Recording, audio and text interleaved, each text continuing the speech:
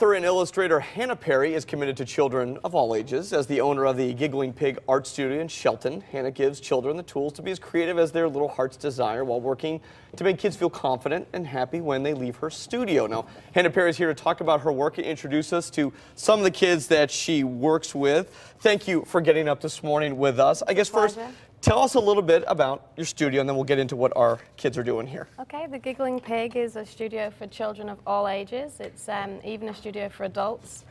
And we are just here to make sure that the kids have a place to come and still be creative and explore different arts and materials and have fun.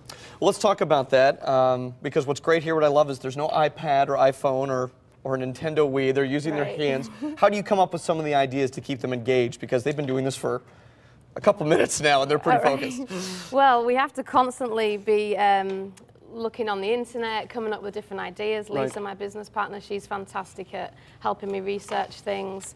But we're just constantly asking people as well. We always ask the children what they want to do, and that helps us develop things. Why is it important for kids to participate in things like this? Might sound like kind of a strange question. People say, well, of course it is, but what does this do for children?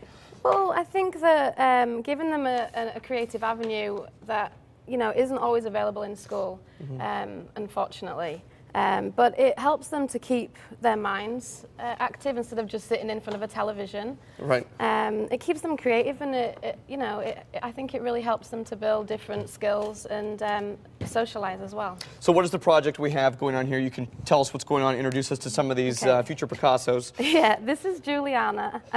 Juliana, sorry. This is Amy, this is Elle, and this is Bella. Okay. They've been coming to the studio for a long time, nice. And today we're doing mailboxes for Valentine's. So they're decorating their different mailboxes that I'm sure they'll be filling with lovely little Valentines at some point. So I come to your studio with my child. What can I expect? How should I approach this? What do I want my child to participate in? It depends on the age, but we have everything geared to different ages. You can take a mummy and me or a daddy and me class and come on in and do some sensory-based activities for the little ones, but there's all kinds of different things going on for the kids that you can sign up for. Okay, and what are they doing? You said we're doing mailboxes for Valentine's Day. That's what this is for? Yeah. So all you guys have boyfriends? Is that what it is? I hope no. Amy's like, no, I'm not touching that. And then other projects for Valentine's, other ideas you give them, what do you have? We have all sorts of things. They can actually make the Valentines in the shop. Right. But we have heart frames that they can decorate. Nice. We have literally dozens, and I couldn't even start to list them off, but dozens of different options. Ceramics as well. All right.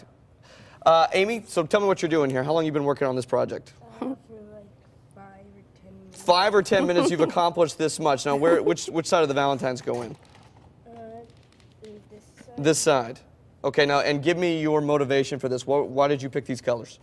Well, I thought of Valentine's, I thought of purple and pink. Purple and pink. Purple and pink. Okay. Well, Miss Perry, thank you so much. Hannah Perry joining us for this morning. And, of course, as always, you have a special event. Tell us about that quickly. We have a new 26 hearts made out of wood that we're having 26 artists decorate. Nice. And we're going to donate. And you can see that information on our screen right now. And, of course, as we always say here, you can check WTNH.com for all that information. Thank you.